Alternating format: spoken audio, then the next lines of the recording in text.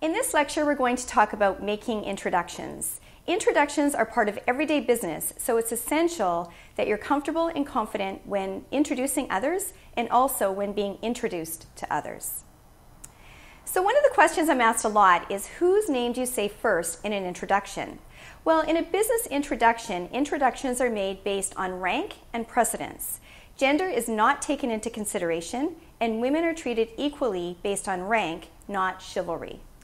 So when making an introduction, the person who holds the highest rank within an organization would be considered the most important person or the person who would take precedence over the others. So in most organizations, that would be the president or the CEO.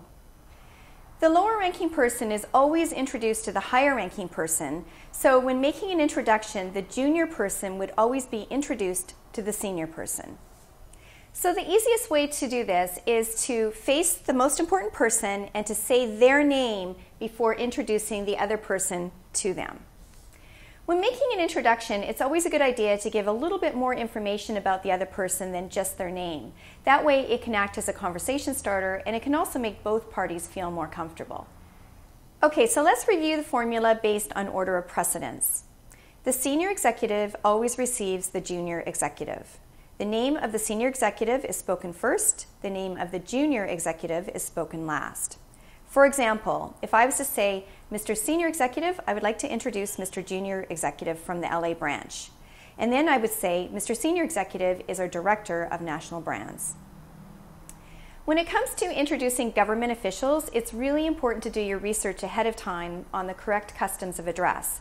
There are lots of really great ways to do this. One way would be to check the internet, and another way would be to check some of the great resource books that are out there on the topic. When introducing a client to someone from an organization that provides them service, the client's name comes first. For example, John Jones, I'd like to introduce Jim Smith, our department manager. John is our customer from Seattle, and he's doing really well with our product line there.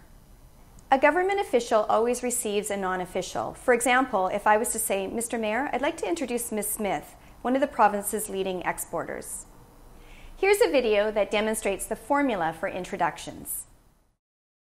Okay, so the way you make the introduction is you always want to face the higher ranking person, who in this case is Ms. Jones, and you want to introduce the lower ranking person, Mr. Smith, who is a new employee with the company, to Ms. Jones.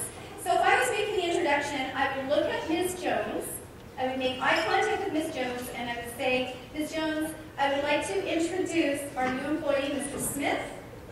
Mr. Smith has just started at this location here in Vancouver recently, and he is from Calgary. And then I would look at Mr. Smith and I would say, Ms. Jones is the CEO of the company, and she's just in town for this week for meetings. And then I might even add something like, I understand you were both up at Whistler last weekend skiing. And that will sort of give them an icebreaker, so if they meet each other later in the hallway, they'll actually have something that they can talk about.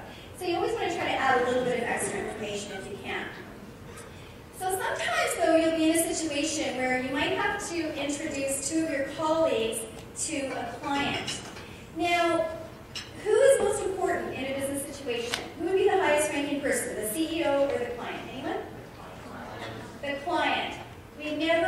The client always outranks the highest ranking person within your organization, because if you don't have a client, you don't have a company, so it doesn't really matter. So in this particular situation, we have Oprah Winfrey.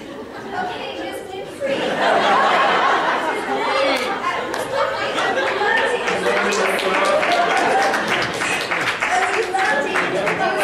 would like to introduce you to our CEO and our newest employee.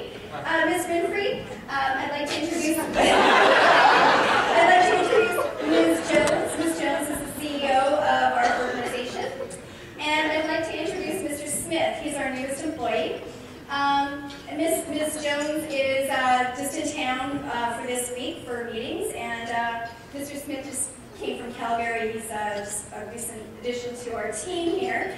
And then obviously everybody knows who Oprah Winfrey is, but if we didn't know who Oprah was, we might say something like, Ms. Winfrey is our biggest client, most wonderful client, the one that, no, we would say something along the lines of, Ms. Winfrey's been a client of couple of years, and she has been doing a lot of work in whatever or something like that. Yeah, the world.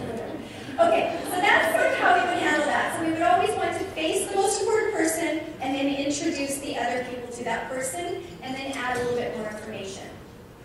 Okay, so when you're making introductions, the key words are I would like to introduce or I would like to introduce to you. It is never I would like you to meet. As soon as you say I would like you to meet, it basically turns the tables and it gives the other person the power. You always want the power to go to the highest ranking person.